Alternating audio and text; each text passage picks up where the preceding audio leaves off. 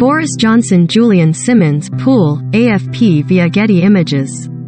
Anyone in England who tests positive for COVID-19 will, from Thursday, February 24th, no longer be legally required to isolate. The decision, which has been heavily criticized by the scientific community, was announced on Monday by Prime Minister Boris Johnson as part of a complete relaxation of all COVID restrictions in place. Currently, positive or symptomatic people must isolate for up to 10 days. People will be asked to exercise personal responsibility just as we encourage people who may have flu to be considerate to others, Johnson told Parliament as he unveiled the government's new hands-on approach to the pandemic, entitled, Living with COVID.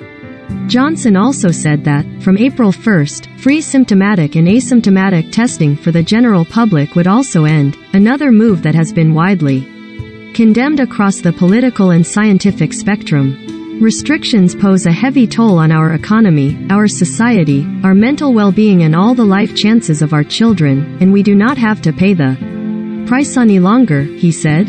The new rules will likely impact all areas of the economy, which at the peak of both the Delta and Omicron variant surges experienced reduced workforce due to the large numbers of people isolating. The film and TV industries, currently in the midst of an unprecedented boom in the UK, haven't been immune to this, with many shoots heavily disrupted by crews that were suddenly depleted due to positive test cases. In 2021, major productions, including Bridgerton, House of Dragon, Gangs of London and Matilda were among those forced to temporarily shutter. On February 20, 74 people in the UK died within 28 days of a positive test for COVID-19, bringing the total to 161,000.